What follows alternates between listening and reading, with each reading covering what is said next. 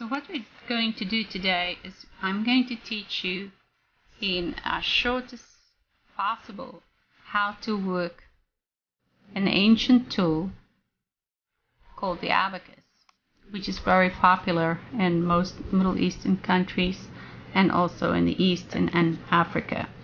In front of you is an actual Chinese abacus.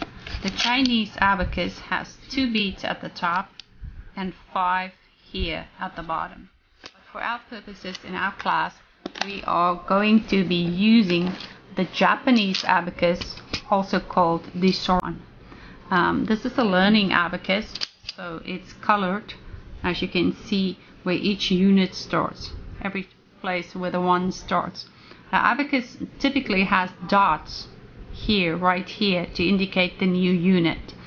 So this abacus, this is the frame. These at the beads at the top is called the heaven beads. They each count 5. This is the beam right here. In my class I call it the table. The beads at the bottom is called earth beads, and they each count 1. If you look at this abacus, the abacus is marked 1, 2, 3, 4, 5, and here it goes 0, -1. The actual 1 is also called home, or the actual ones column, the tens and the 100. And at the top it's marked like that, 1, 10, 100, to teach the student place value. We are going to start working just right here on the ones column, which is home. Whenever we work on the abacus, we hold our hand like in a C, an abacus C. This is the finger, this is the thumb when we talk about it. This is the pilot, the co-pilot, and all the passengers have to sit down all the time. So this is the position, right position of the hand. We hold it over the abacus like this, and then we go ahead and start. +1 is thumb up. -1 is finger down. You will see that whenever a bead touches the table, it indicates that it counts, or it has a vote. So whenever somebody comes sit down at the meeting table right here, then that vote will count. So if the president comes down, that's 5. So on the abacus the count is 5 now. There, we move the president away.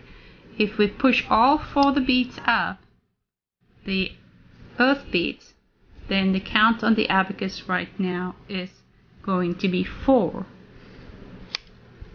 So +1 is thumb up, -1 is finger down, +2 is thumb up, -2 is finger down, +3 is thumb up, -3 is finger down, +4 is thumb up, -4 is finger down.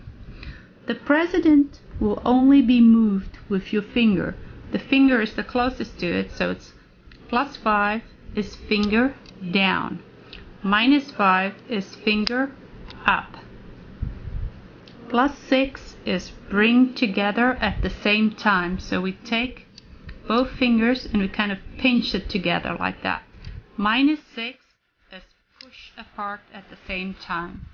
+7 is bring together at the same time. -7 push apart at the same time. +8 bring together at the same time. -8 push apart at the same time. +9 bring together at the same time. -9 is push apart at the same time. So let's go ahead and review it one more time.